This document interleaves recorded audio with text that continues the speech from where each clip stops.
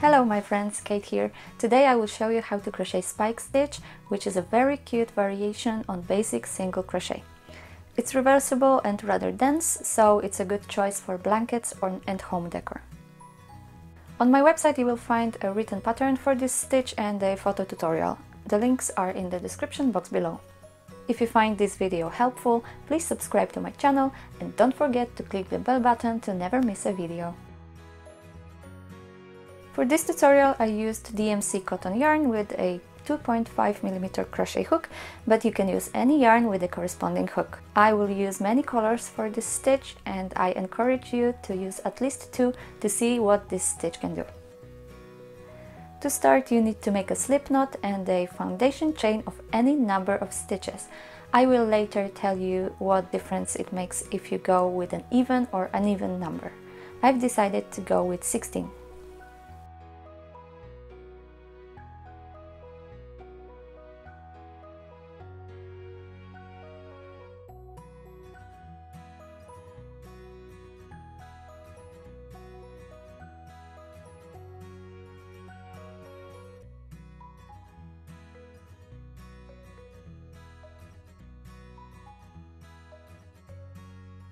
Now make one additional chain stitch and make one single crochet in the second stitch counting from the hook.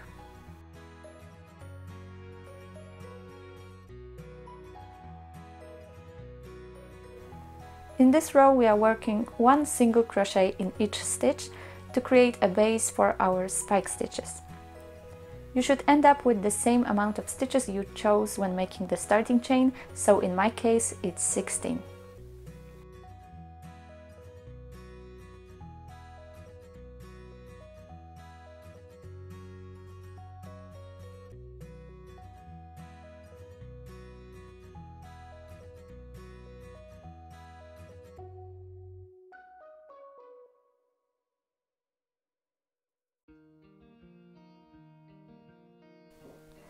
Your first row is finished. Now on to the second one, which is exactly the same.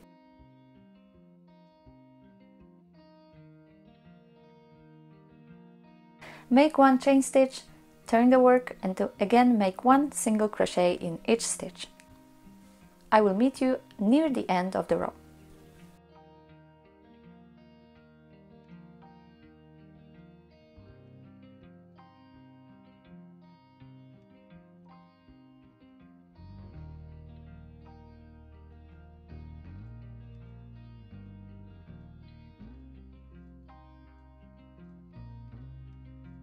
When you work your last stitch of the row, leave it unfinished. It means that you stop before your last pull through with 2 loops on your hook.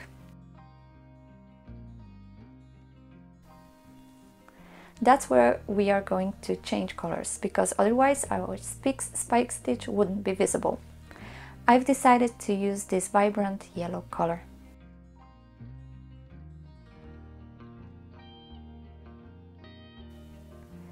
Keep it with your fingers behind your work and finish the stitch using it as your working yarn.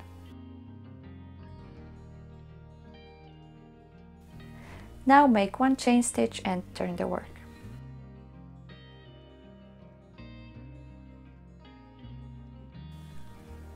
This row is where we are finally work the spike stitches. Make one single crochet in the first stitch.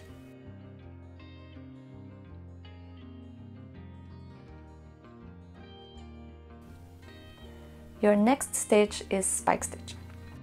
It works exactly like a single crochet, but you need to insert your hook lower than you would usually do. It's the space between the stitches really, but it's on the same axis.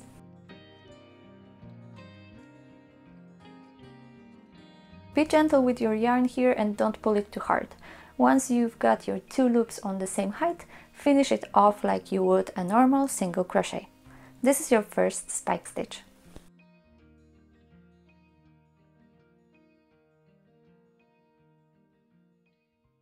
Now work one regular single crochet, but remember to skip the stitch that is hidden under the spike stitch. Often it sticks out a little and can be confusing as to which one you should work next. I'm going to work one spike stitch and one regular single crochet until the end of the row. At the beginning I've mentioned that it doesn't matter how many chain stitches you start with. The only difference is that when you work an even number of stitches, like I do here, you will start your row with a regular single crochet and end the row with spike stitch.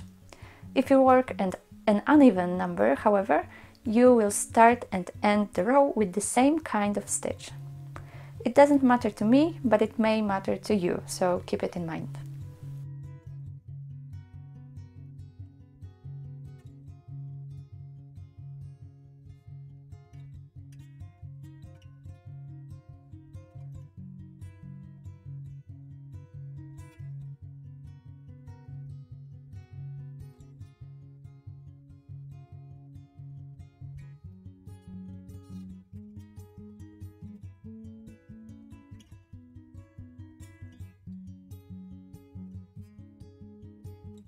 As you can see, my row ends with a spike stitch.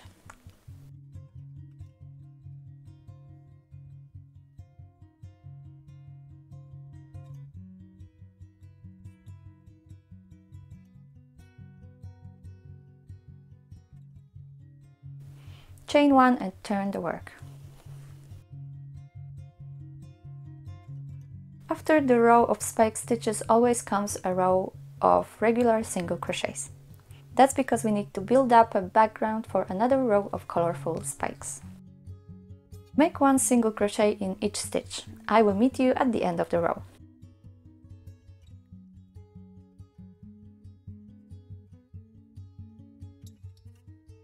Now it's time to change colors again, so don't finish your stitch and attach another color, just like we did in row 2.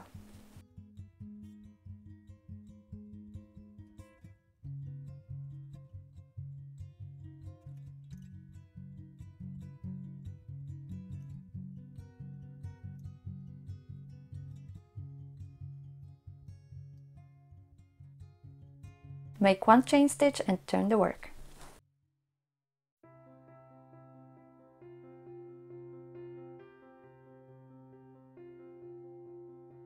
This row will be exactly the same as row 3, so I begin with one single crochet.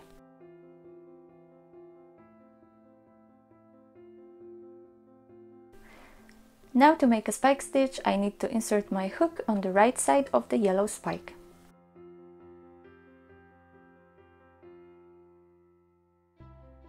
As you can see, when it's done, the spikes are exactly one over the other. I'm going to continue like this until the end of the row.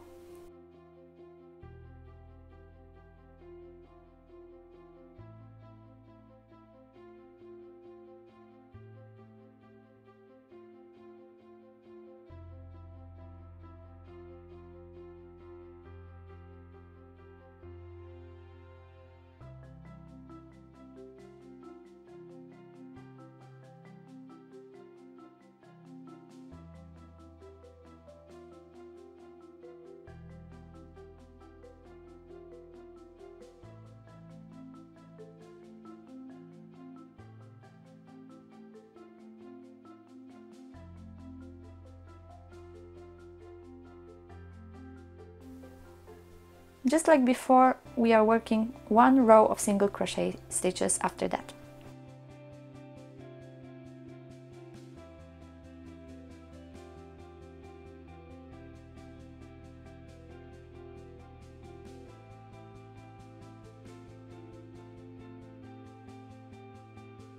Here I'm going to show you how to alternate the spikes. I've already made one single crochet and here I'm making another one. Now my spike stitch is worked on the left side of the pink spike.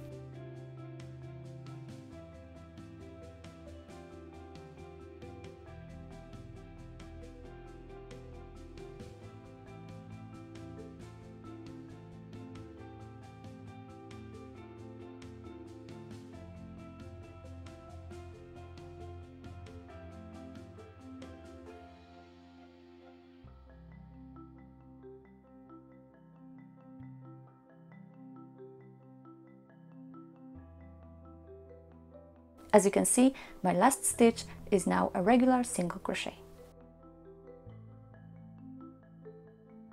And that's all. Repeat 2 rows, row of spikes and row of single crochet. Have fun with this stitch and alternate spikes as you wish, finding your own unique patterns. Lastly, take notice how the colors interact with each other. If you liked my video, please give me a thumbs up and subscribe to my channel. If you have any questions or would like to see more, please leave suggestions and feedback down below. Thanks and have a creative day!